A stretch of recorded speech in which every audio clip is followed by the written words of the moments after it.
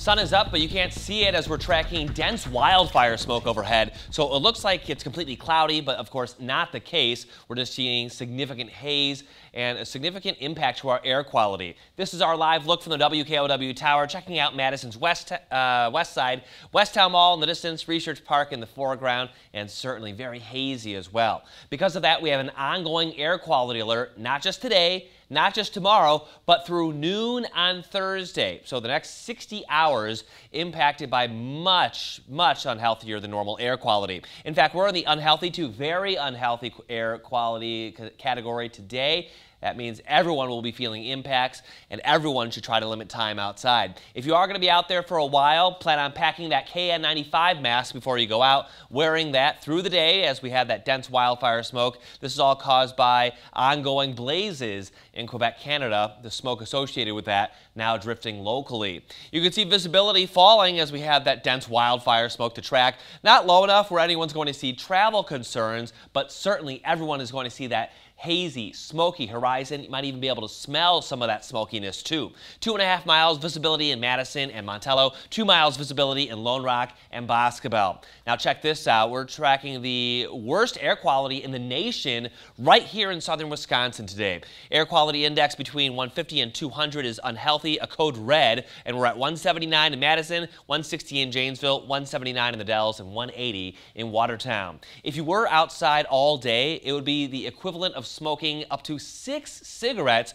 by just breathing in the air. So make sure to take precautions. Temperature-wise, mid-60s now, getting to the low 80s later this afternoon. And yeah, technically mostly sunny, but it's so smoky you're not going to see a lot of that sunshine today. So here's what it looks like on Future Track. We have one dense smoke plume right on top of southern Wisconsin. And look, you can see the wind lines going back to the northeast, and you can see the significant wildfires out of control in Quebec.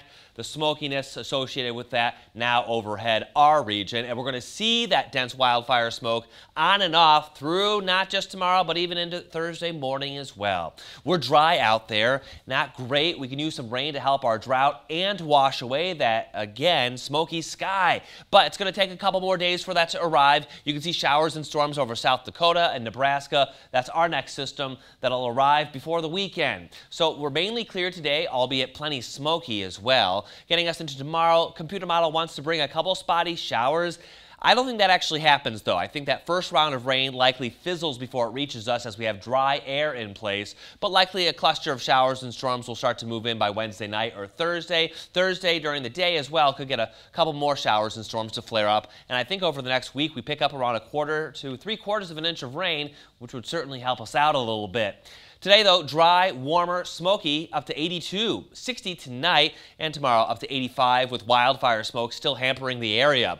Temperatures are in the mid to upper 80s the rest of the forecast. Best chance for showers and storms are going to be Wednesday night, Thursday, and Friday, with just a stray shower or pop-up storm chance this weekend. Should have better air quality, so we're good for outdoor plans as we celebrate the holiday for the long weekend.